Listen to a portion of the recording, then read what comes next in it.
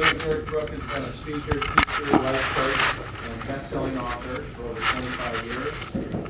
He specializes in teaching people the benefits of living a life of gratitude, particularly the benefits of using a daily gratitude journal. He's the author of the Broker's Daily Gratitude Journal, Happiness Starts with Gratitude, and Gratitude Nuggets. He was recently featured on New Day with Margaret Larson on King TV, and Chat with Women on KIXI Radio. With over 350 gratitude videos posted on YouTube. I've only seen 10. Sorry, I've got 2 more to go. 38,000 viewers have seen his message, and he is now considered a leading authority on gratitude and how living a life of gratitude can enhance and improve your life. Please welcome David George.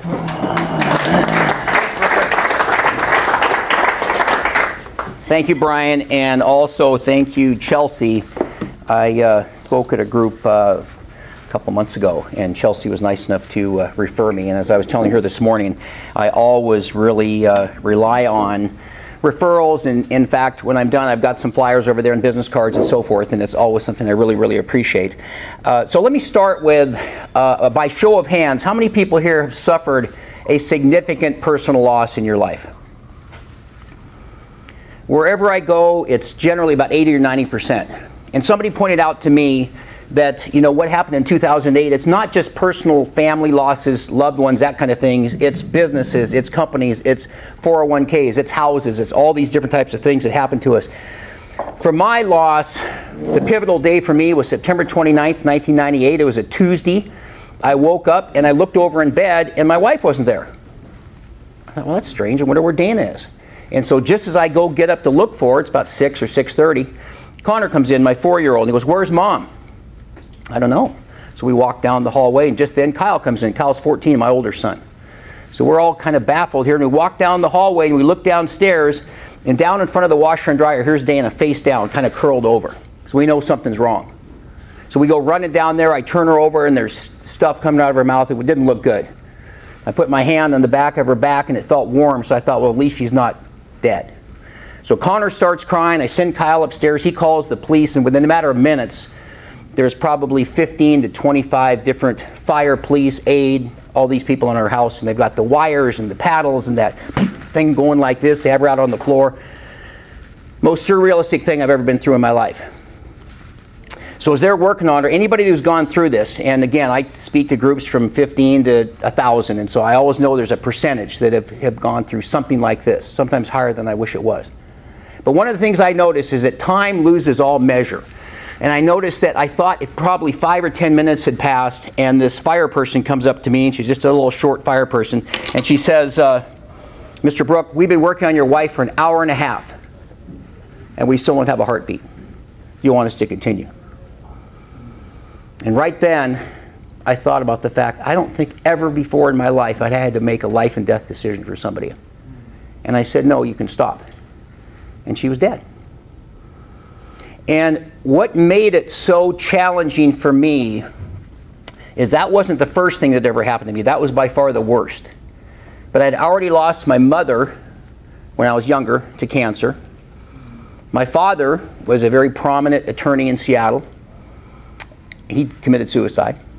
And it just went on and on and on. I graduated from Queen Anne High School, and this I'm a Husky too, so I'm listening to you guys talk about the stadium and everything. It was so exciting. I wasn't there last week, but it's just, I'm so excited for them and for the school and everything. But I graduated from Queen Anne. 2 of my best friends were killed the night we graduated. It just went on. Vietnam. And so what I noticed is over time I thought, what am I going to do about this? And we could go around. I was telling Brian, I had the opportunity last night to speak to 35 recovering addicts at a church in downtown Seattle. One of those life-changing experiences. It was a men's group, so it was all men. But it didn't look that much different than a lot of us. And hearing these stories. So we could go around the room, we could hear all these stories, and each one of you, I'm sure, could tell some story of loss or trauma or something that's happened to you, and how did you deal with it. So I decided right then that it kind of depends on how you look at stuff. It always depends on how you look at stuff. So just as an example, I'd like you to all stand up if you would. And just, it's a little early in the morning, so just get a little stretch. And just take your right arm and just extend it to the ceiling and start turning it in a clockwise manner. Now, if anybody's clock challenged, there's a clock there, and I see there's a clock there. So this is clockwise, right? So keep it going clockwise. Feel that nice stretch. Now start to slowly bring it down, keeping it going clockwise.